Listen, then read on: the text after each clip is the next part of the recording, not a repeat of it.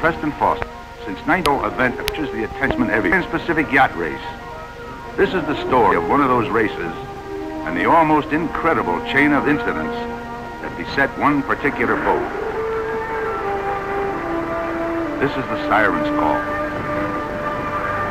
Song of Lorelei. For untold centuries, it has beckoned man to the sea. It is the excitement of sailing a ship in the vast expanse of the ocean. The tug and pull as the canvas billows full.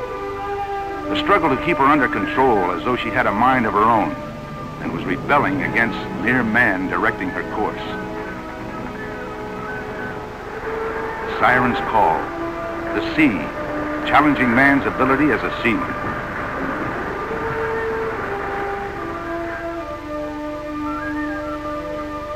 That defiance is never bolder nor more eagerly accepted than in the Transpac race, Los Angeles to Honolulu.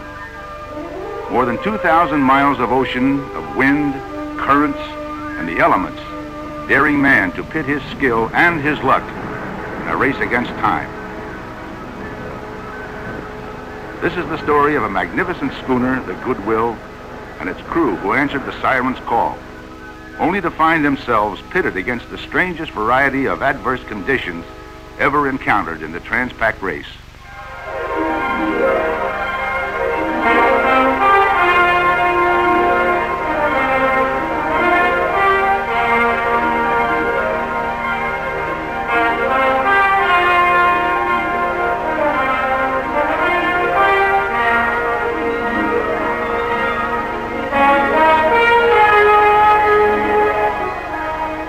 This would be the second time the Goodwill raced in the Transpac. Her first effort was in 1953, and many of the 52-man crew had participated in that event. But there were new hands, too. Old and new alike turned to and getting acquainted with a 161-foot Goodwill for this 1959 Transpac, and in polishing up on becoming expert seamen. What manner of men were these who could temporarily forsake the comforts of home and everyday living to embrace the hardships and discomforts of life at sea? To them, the Transpac was more than plunging this ship of power and beauty into the challenges ahead. It was more than being first across the finish line at Diamond Head. There was a burning desire among all hands to better an elapsed time record set in the 1955 Transpac by the ketch Morning Star. 9 days, 15 hours, 10 minutes, and 8 seconds. A record many believed would never be broken. But you couldn't convince the men of the Goodwill of this.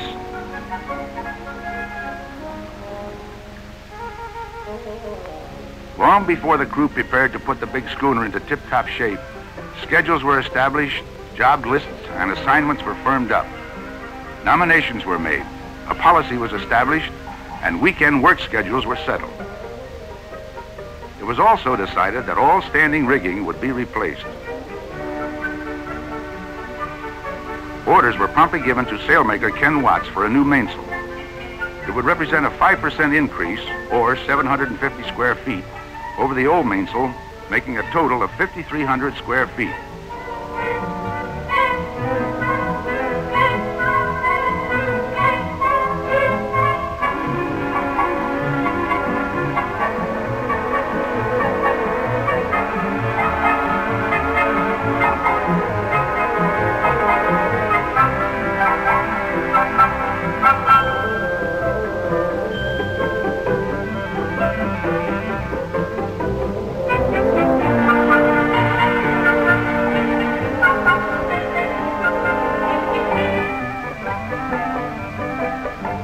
In the 1953 Transpac, Bud Gardner had designed a new sail called the Titzel.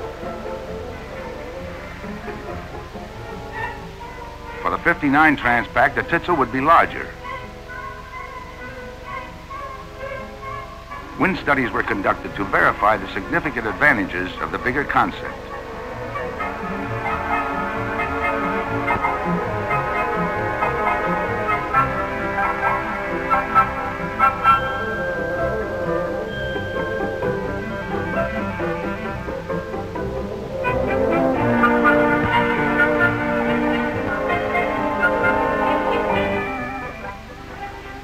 The first weekend work assignment began on March 14th, almost 5 months before the start of the race. That weekend was the real test of the fiber of these men who had accepted the challenge of the Transpac. It was almost a clean sweep down fore and aft. All the standing rigging was cut down. The Higgins power boats, davits, and working sails were removed. There was chipping and painting to be done, and welding, in preparation for the new gear waiting to come aboard. Normal weekends were things of the past, but preparing the Goodwill was the key to success if the Morning Star's record was to be bettered.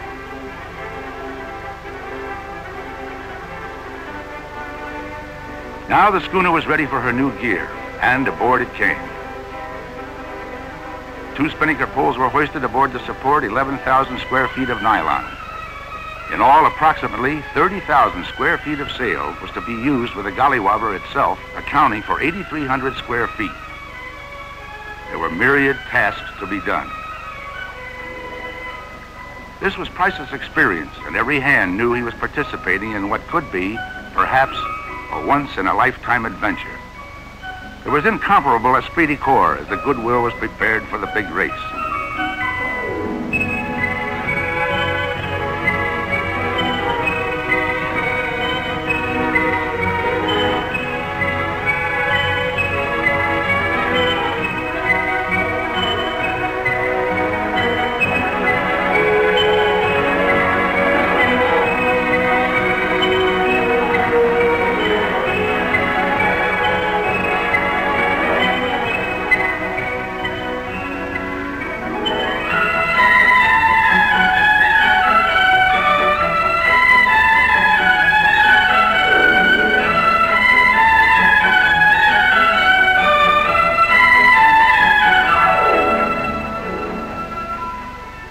When the big schooner was declared ready, the severest tests of all began.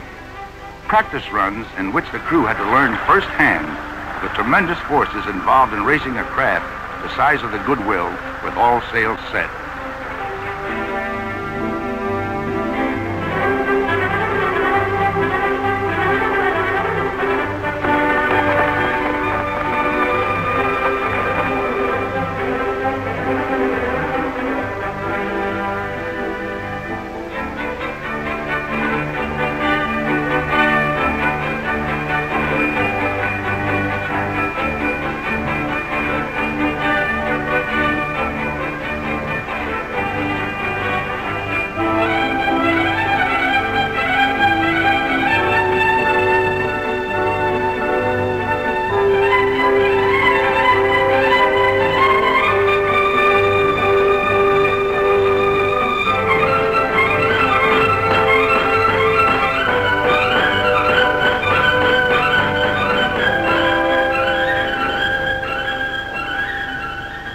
Some of the shakedown cruises were to Catalina, past which the Goodwill would plunge on her way to Honolulu. On these trips, the abalone were plentiful and delicious.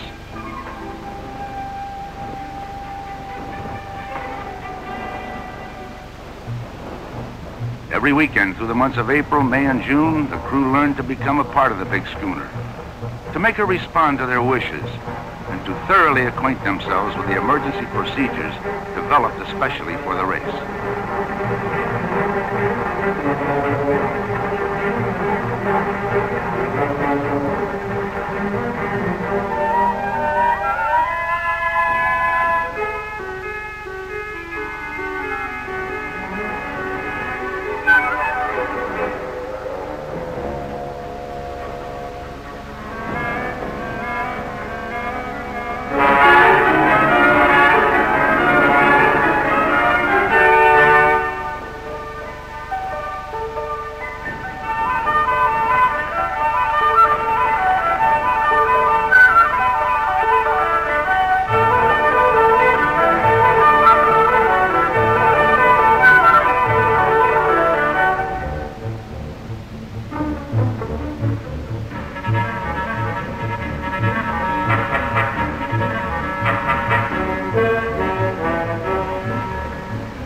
Open house was held for families and friends of the crew.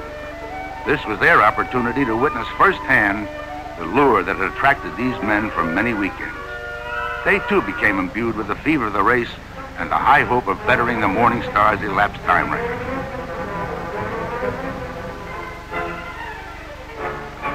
On June 25th, 10 days before the race, the Goodwill was placed in dry dock where the final painting assignments and other tasks were accomplished in the terminal phase of preparations. The propeller was removed to eliminate drag. It was stored aboard to be used on a return trip to the mainland, and the propeller aperture was sealed. In the Transpac, only the sea, the wind, and the skill of the crews would send the fleet westward to the goal. From the outset, because of her size, her rating, and the resultant handicaps, it was apparent that winning the Transpac was almost impossible. The only incentive was to beat the Morning Star's record. On the morning of July 4th, the day of the race, cameras recorded the entire crew dressed in the traditional red for the port watch and green for the starboard watch.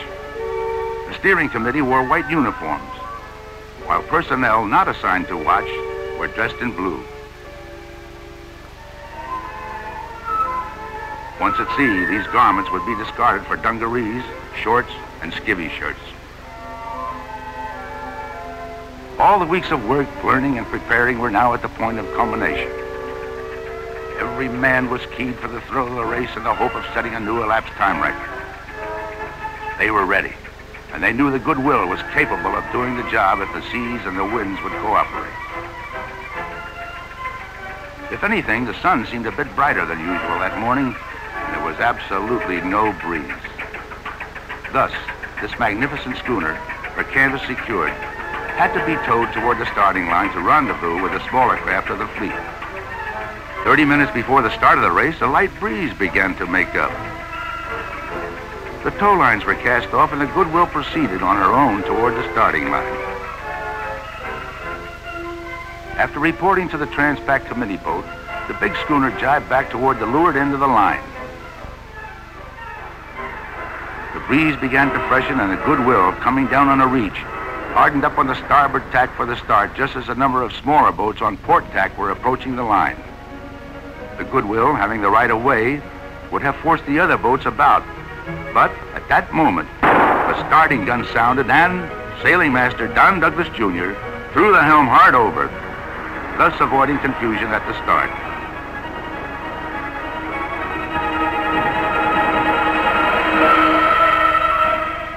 For thousands of spectators on land and aboard sightseeing craft, it was a thrilling start, one they will long remember.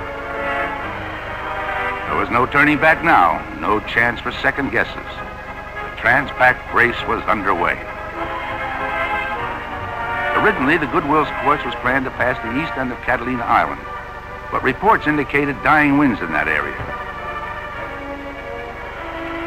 Cheered by ever-increasing breezes to the west and the strong pull of the new mainsail, the steering committee, composed of Don Douglas Jr., Ralph Larrabee, John Herndl, Bill Slater, and Bud Gardner, decided to pass the west end of the island. The difficult task of tacking a boat of this size, maneuvering the fore topsail and the number 1 jib in order to set a new course, found the Goodwill running last. But by the time she passed the island, she was back in the thick of it. That first day, her speed averaged 7.58 knots. She had covered only 182 miles, was 13 miles behind the pace she established in the 1953 Transpac, and well behind the Morning Star's position of 1955. By the end of the second day, the Goodwill had taken the lead. She was averaging better than 11 knots and was ahead of her 1953 position. The breezes were good, the seas moderate, and the morale of the crew was high, for the Goodwill was not far behind the Morning Star's record. In all her majestic grace, the Goodwill moved well ahead of the fleet. The 8,300 square foot gollywobbler had been set. The mainsail, maintop, titsail, and the ballooner were full. All hands marveled at the surge and pull as the canvas captured and held the breeze. With things going smoothly, there was time for a hand or two of cards by the off watch. even fancy footwork, the likes of which may never be seen again.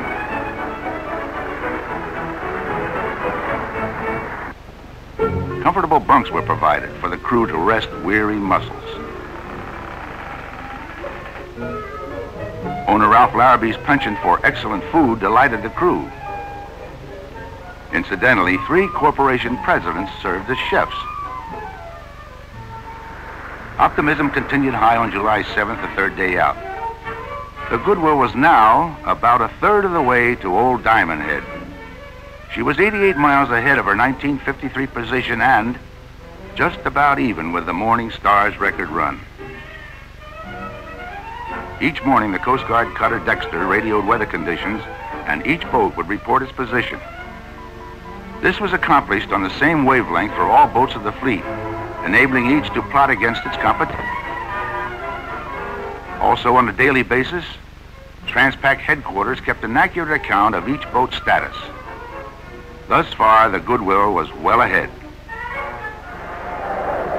Having thus buoyed the spirits of the men, the sea gave its first hint of a capricious mood intended to test the skill and patience of the crew and the gear of the Goodwill. The morning of July 8th revealed that a low-pressure area was moving in. An ominous portent of things to come made itself known when the after guy at the end of the spinnaker pole jumped from its shiv. It had parted, and both ends whipped back across the deck. The spinnaker had to be lowered, but no amount of pulling would accomplish the task. And in the worsening seas, it was too risky for a man to be in such a precarious position. A device developed by Jim Douglas would have to be utilized. It was an explosive bolt fired electrically from the helm. The firing released the pressure, and the crew hauled in the sail.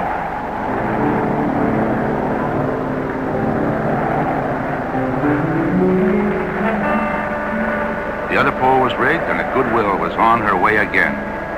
But her forward progress had been reduced to an average of 9.8 knots. Despite the difficulty, the Goodwill was at about the halfway point, and chances were still excellent for bettering the Morning Star's record. But the sea had just begun to present its weird assortment of tricks. It rained all day. Not the usual squall, but continuous rain. The Gollywobber was pulling like a freight train. The heavy seas had reduced speed to an average of 8.6 knots. Then at 3:30 on the afternoon of July 9th, it happened. The main topmast had snapped. 40 feet of solid fur, 1 foot in diameter and weighing approximately 2,500 pounds, was swinging like a giant pendulum, smashing into the mainmast, causing the big schooner to shake and quiver. It was a terrifying experience watching that giant club crashing into the rigging 100 feet above the deck. Despite the heavy blanket of gloom that descended on the entire crew, a damage control party was quickly organized. Terry Pruden and Lynn Smith volunteered to go aloft. The wildly careening mast had to be harnessed. Every man knew that should it fall, it most certainly would crash through the deck. There wasn't a moment to spare. It required 3 or 4 valiant efforts, but the pole was finally caught in a web of lines running between the 2 masts. The wind guide and the anemometer, which had been positioned atop the main topmast, had now lost their value, and these weathermen faced the grim prospect of duty in the galley. It wasn't until 10:30 p.m. that the broken mast could be lowered to the deck.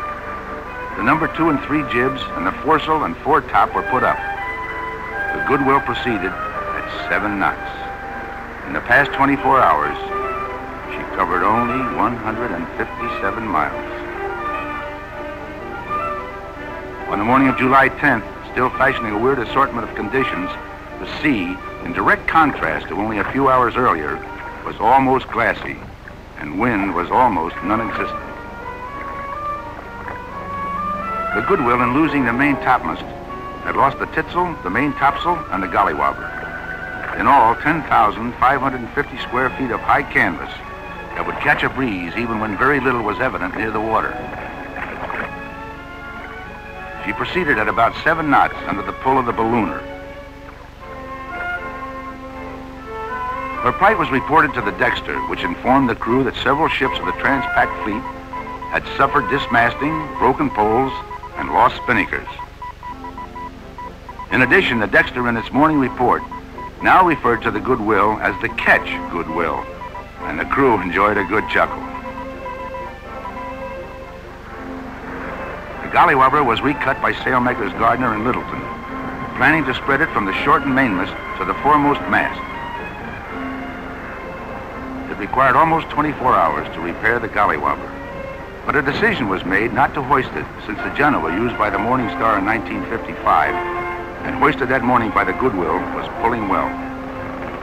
Aware that vital time had been lost and the Goodwill was falling behind the Chubasco in the Constellation, the crew was directed to send the schooner further south in search of better winds, which should have filled the sail some time ago.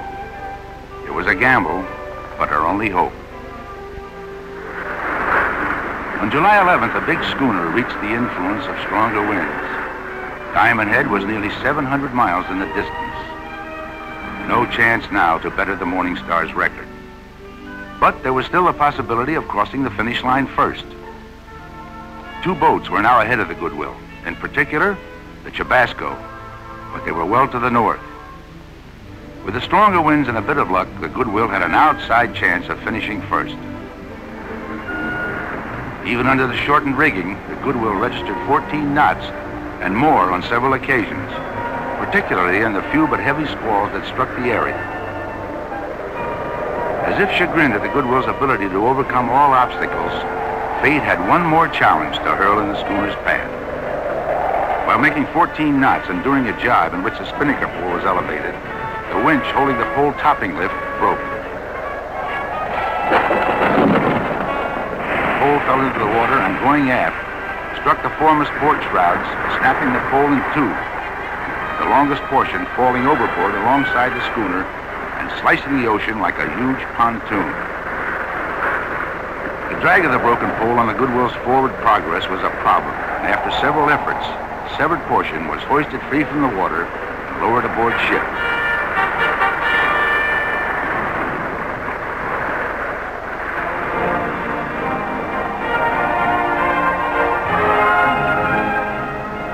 On the morning of July 14th, the Dexter radioed that the Catch Goodwill was once again in the lead, but the fast-moving Chubasco, still to the north, was not far behind.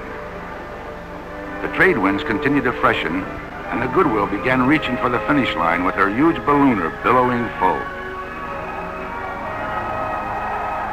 An F-86 buzzed the schooner as if in salute.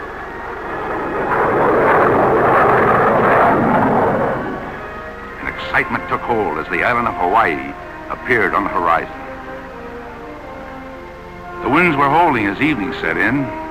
Was steady as she goes, and all hands were flushed with the prospect of being the first of the Transpac fleet to pass old Diamond Head.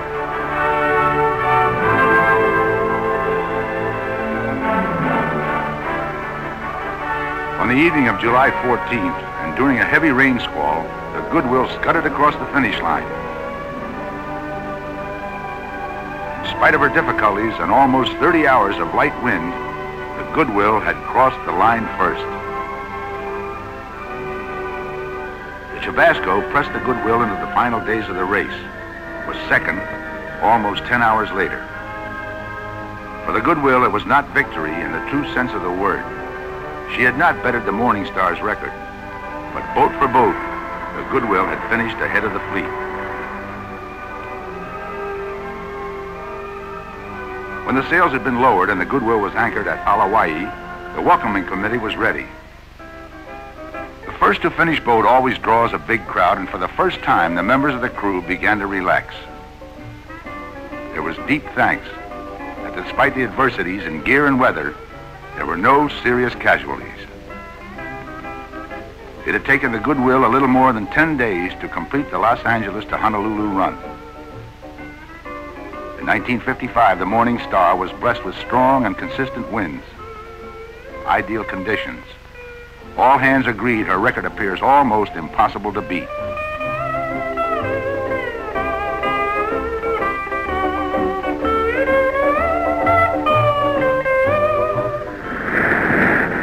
But, as it has been for centuries, the song of Lorelei is still out there. And it is plainly heard by those who have answered her enticing melody.